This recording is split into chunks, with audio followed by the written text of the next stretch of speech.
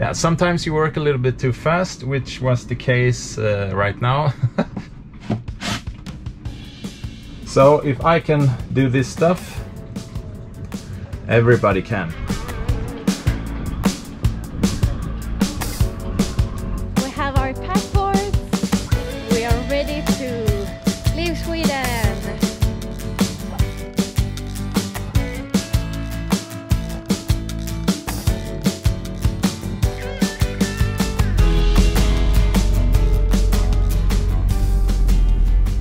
It's early Saturday morning and I'm on my way to the boat again. I'm going to do some more work on the electrical system.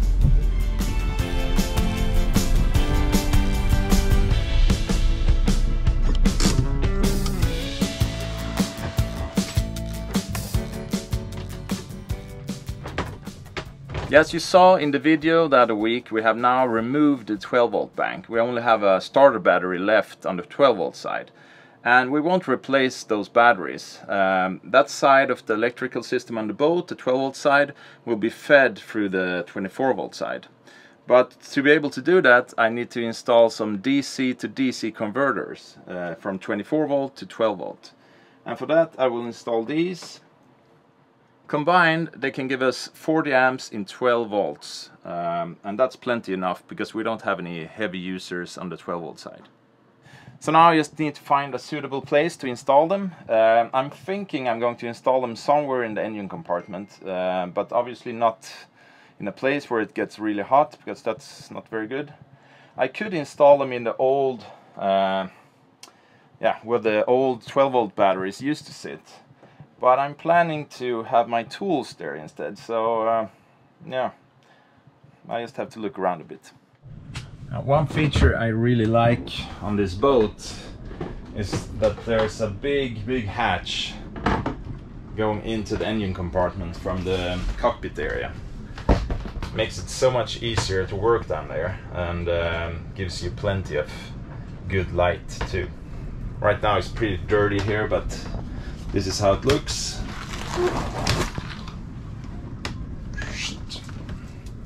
And then you have the whole engine compartment down there. So if you ever need to do some major work on the engine to lift it out, it's a pretty fast and easy job when you have a big hatch like this. You just remove the canvas, and then you can hoist the whole engine up with the help of the boom.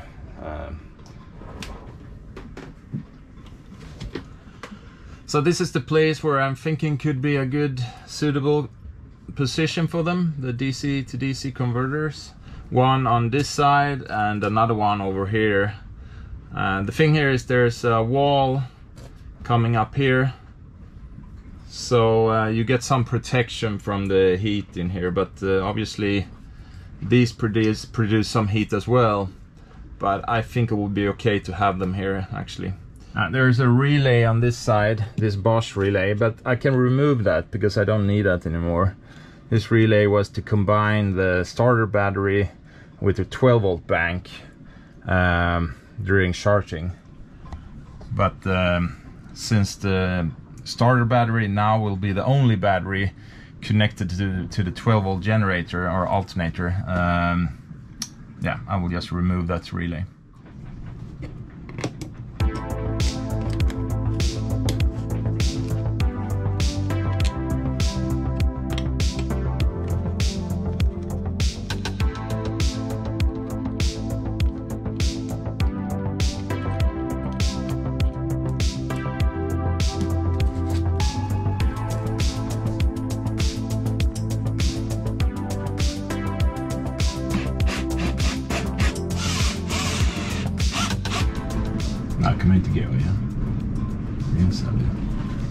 Yeah, sometimes you work a little bit too fast, which was the case right now. I installed them too high and forgot about the insulation on the hatch. So I need to move them down around 20 millimeters more, because otherwise the hatch will get to them when I close that. Yeah, luckily I found out now and not later when I had connected all the cables and everything.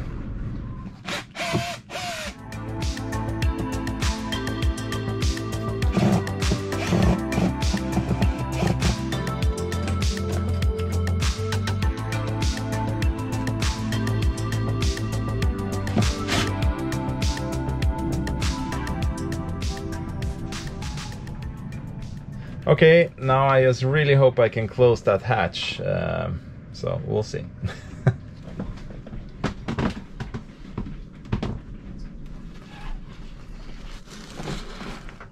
Yeah, that seems to be okay. Have a good, I don't know, 15-20 millimeters above. Yeah, some of you might wonder if these converters are really safe here, just beneath the hatch, if there's a leak.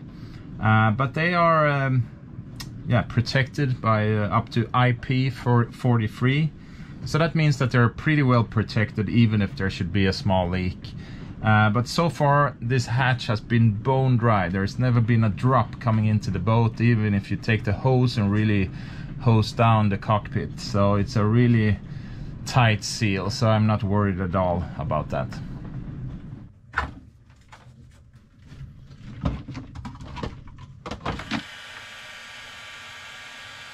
Yeah, one really nice thing about this boat is that the former owner has really marked everything up in the electrical system. It makes it so much easier when you're doing jobs like this.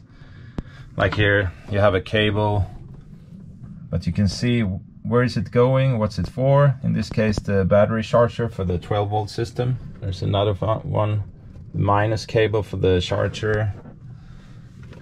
Everything has a marking on it.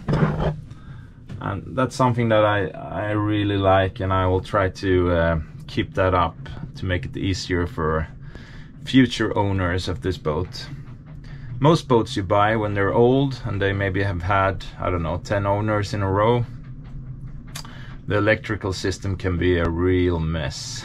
And it's understandable, because when you install stuff and you just, okay, I'm just going to install this one thing, it's easy to take shortcuts. I do it sometimes too. You just, you know, maybe you cut a cable for the old equipment and you don't pull it out, you just leave it in place, and you install the new stuff but you don't mark the cables, and then after maybe 20-30 years with different owners doing the same thing but in different ways, it can be a real mess.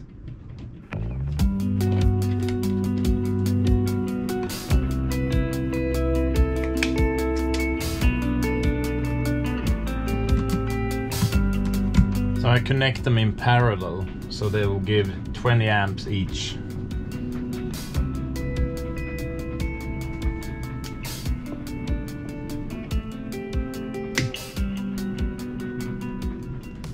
Well, that's it for today. Time to head back to the house, have some dinner, and meet the girls, and I will continue tomorrow.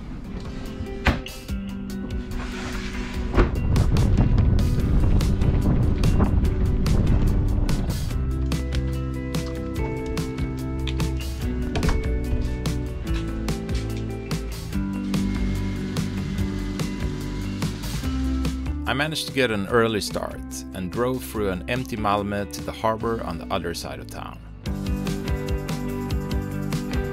The plan for the day was to finish the installation of the DC converters.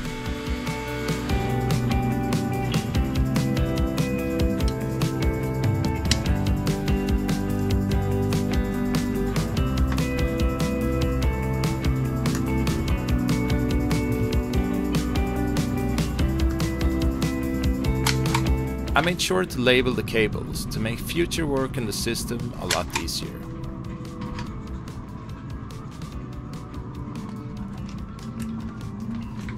This cable was the only cable I had on board that was long enough, but it's just barely long enough.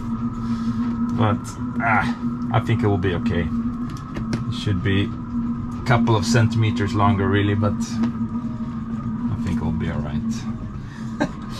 I can actually feel electricity because it's kind of sweaty and warm in here, and I'm sitting on the engine which is grounded, and when I use this here it's tingling in my arm because I have 24 volt on that one now. But it's okay.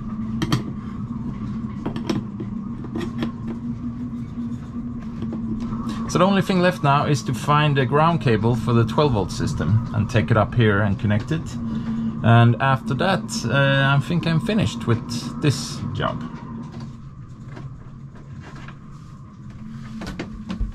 It's this cable here. So I just need to reroute it a bit, take it down there and see if I can get it into this channel here, going up. Yeah, and then of course all these cables that used to sit on the 12-volt bank also needs to find a new home, so that's the next task. When you first think of a job like this, you think, oh, it's pretty straightforward, there will be no obstacles. It's crazy that you never learn. There's always obstacles and things you don't think about. Yeah, and this installation was no exception from that rule. So the old plus cable for the generator will now be the new ground cable for the control or the DC to DC converters. That's a hard word for my Swedish tongue to pronounce. Converters.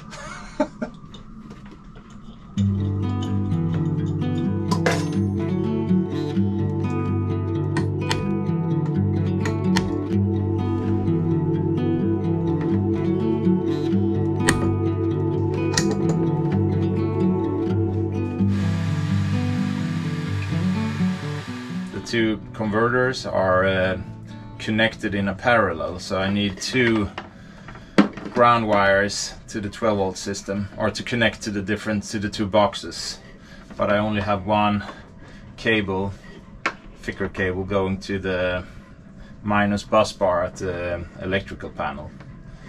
So this way I can have two cables, one for each box. And now I'm just putting some cable ties just to hold these two cables together, because otherwise if they are torn apart they could rip this shrink tube.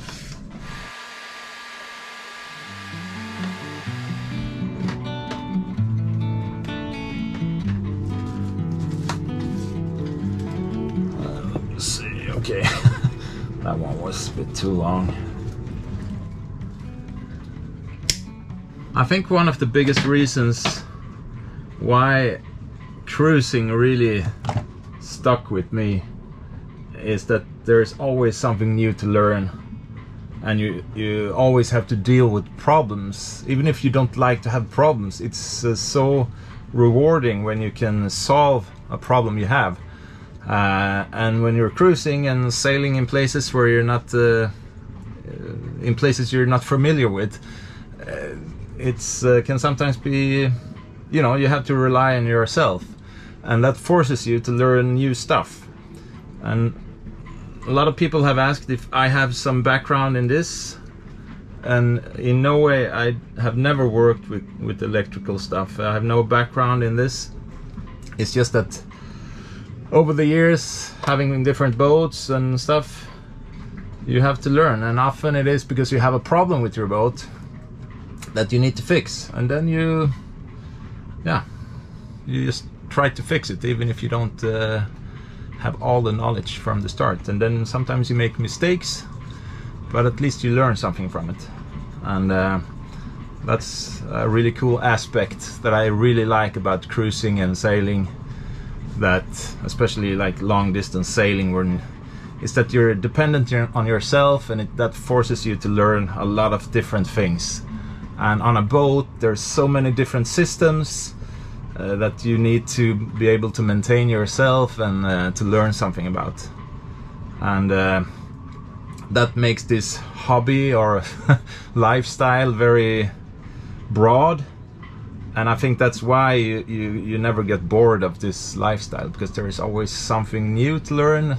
It could be the sailing part, or the stuff on the boat, like the mechanical parts or electricity, or there's always something new to learn.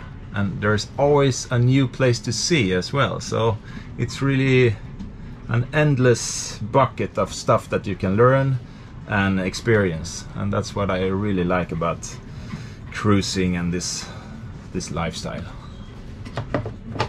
So if I can do this stuff, everybody can. All the cables are connected. This is on, this is on. So let me show you.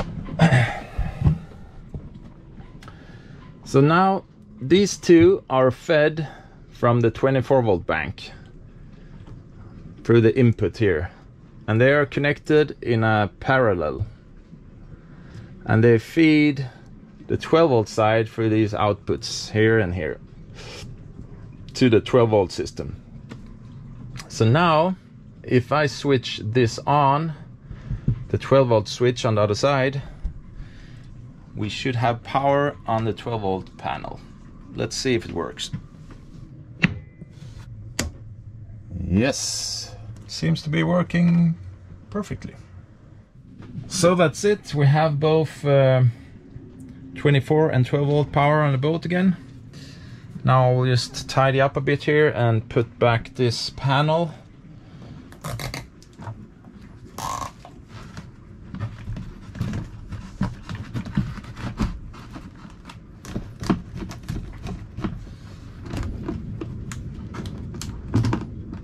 Well, that's it for today. Time to head back to the house. Continue tomorrow.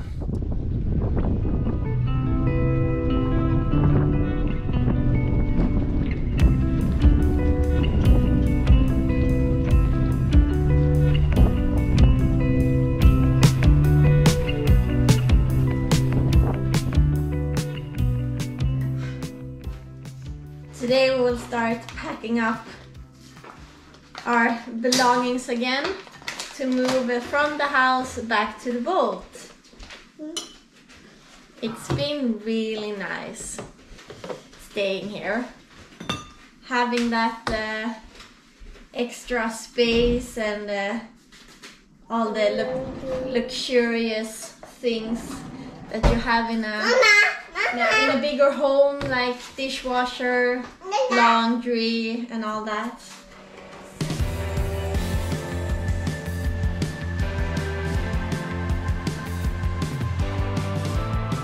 After cleaning the house, we went down to the harbor to bring the old batteries to the recycling station.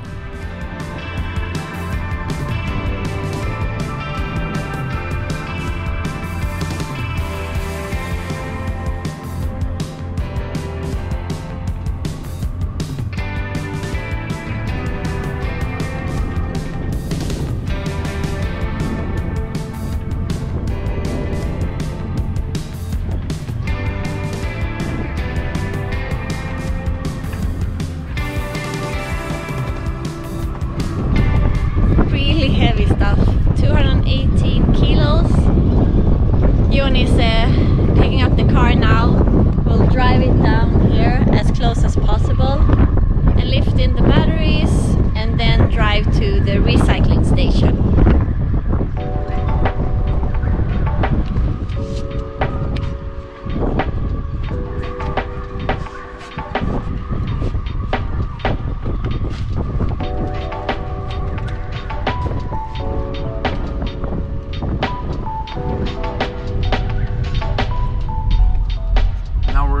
Recycling center. Try to find where we should throw the batteries.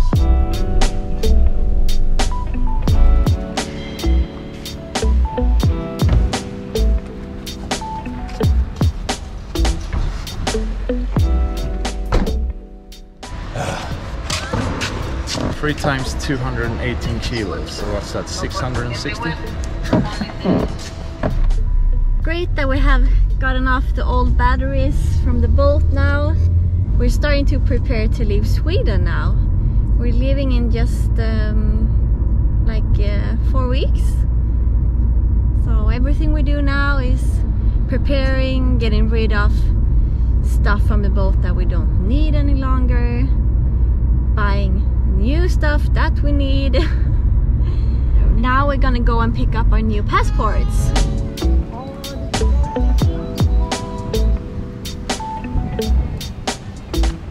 We have our passports. We are ready to leave Sweden. Thank you so much for watching.